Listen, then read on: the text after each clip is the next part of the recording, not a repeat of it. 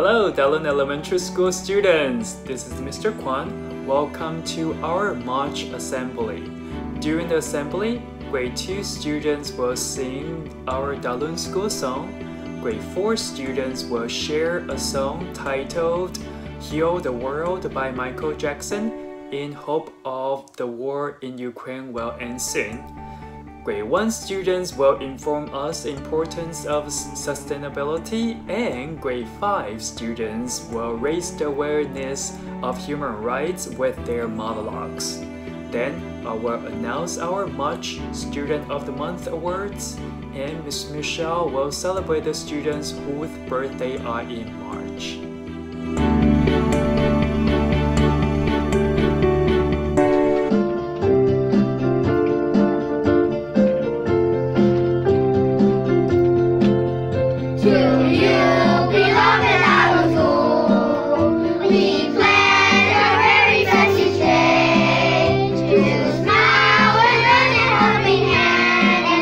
Be kind and work and play. For you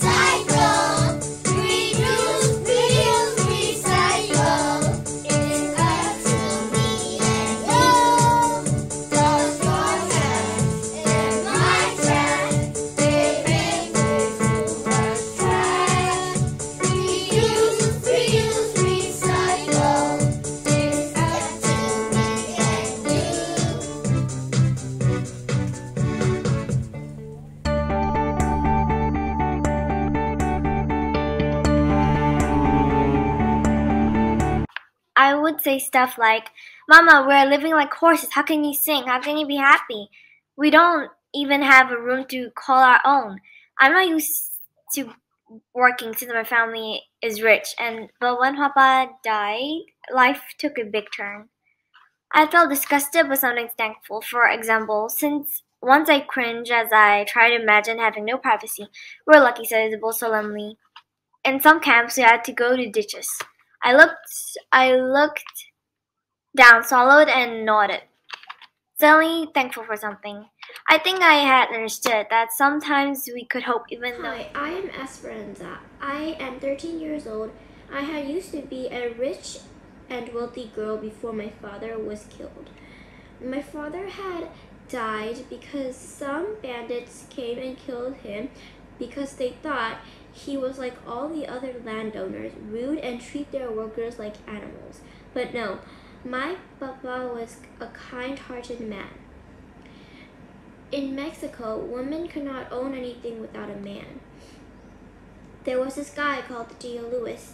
He wanted to marry my mama, but my mama refused to marry him. Esperanza, if we are still in Mexico, I would have to marry Theo Luis. So we have a choice. Either we stay miserable together or stay with your Louise and be miserable. She's very sad. They have to live like this. Esperanza is very sad.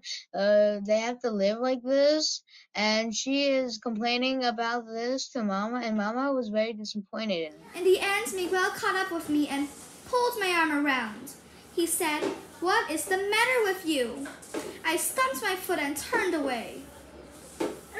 I retorted back angrily, "Is this the better life you left Mexico for? Is it? How is California better than Mexico? I cannot see how. Here they treat us like cows and horses, and Isabel will never win Queen of May, and you lost your job because we are Mexicans." I heard Miguel's voice in the distance, but I didn't answer. When I got to the end of one row, I moved up to another. I tightened my fist and closed my eyes tight in frustration. Miguel, you do not understand. You're still a second-class citizen because you act like one, letting them take advantage of you like that. Why don't you go to your boss and confront him? Why don't you speak up for yourself and your talents? The words stopped me as if someone had slapped my face. Papa, words, wait a little while and the fruit will fall into your hand, but I was tired of waiting. I've been tired of Mama being sick and Abuelita being far away and Papa's dead. I thought about Papa. Tears flowed from my eyes, and I suddenly felt tiredness.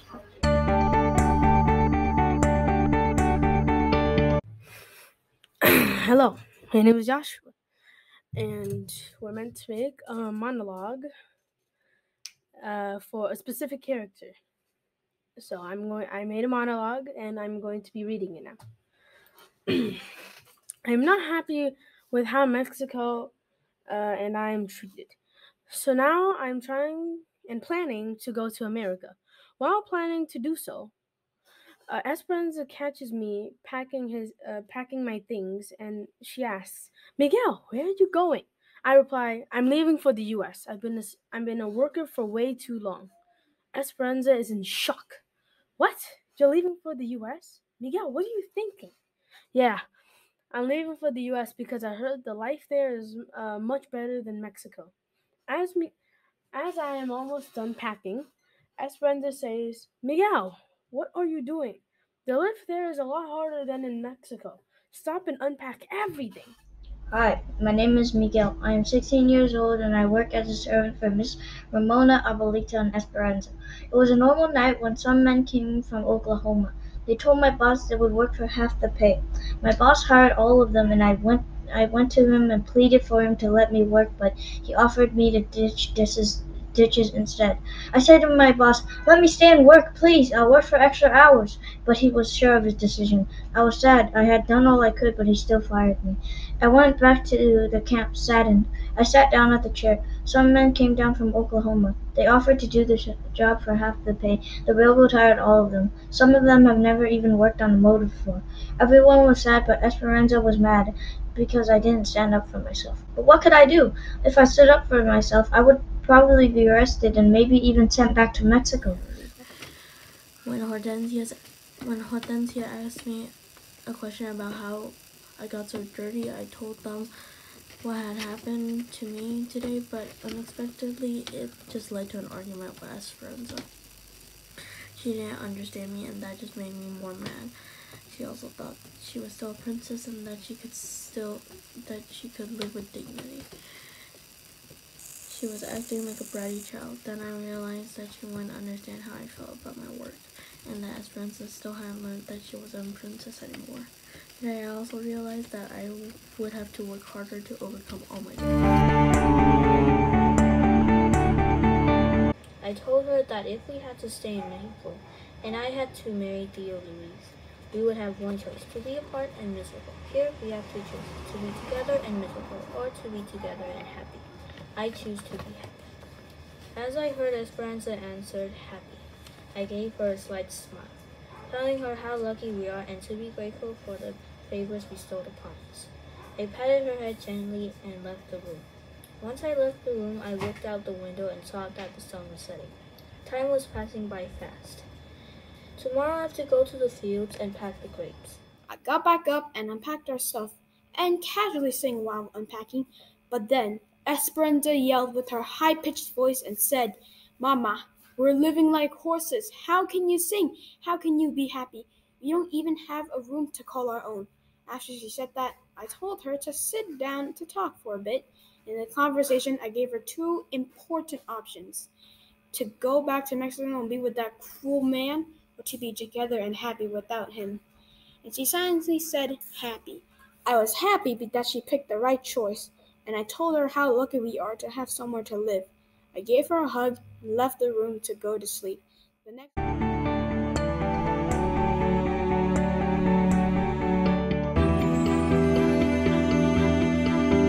This month, we continue to acknowledge students who have demonstrated to be the self-directed and productive learners. The winners from our lower elementary school are KG students James and Sule, Grade 1 students Stephen and James, Grade 2 students Tutek and Shiloh Lee. Congratulations to our lower elementary school winners. The winners from our upper elementary school are Grade 3 students Mo Ping Cho and Wei Yan, Grade 4 students Yamiet and Lowan, Grade 5 students KK and Heather. Congratulations to our upper elementary school winners. In addition, we have winners from the special subjects class. In Myanmar Studies class, the winners are Grade 1 student Emma and Grade 5 student KK. Congratulations! In our class, the winners are Grade 1 student Yaya and Grade 4 student Daniel. In PE class, the winners are Grade 1 student Shiloh Lee and Grade 3 student Wei Yan. In music class, the winners are Grade 1 student Marvin and Grade 2 student Ken Ken. In ICT class, the winners are Grade 3 student Lei and Grade 4 student Jenny. Congratulations to all the winners who have demonstrated to be the self-directed and productive learners.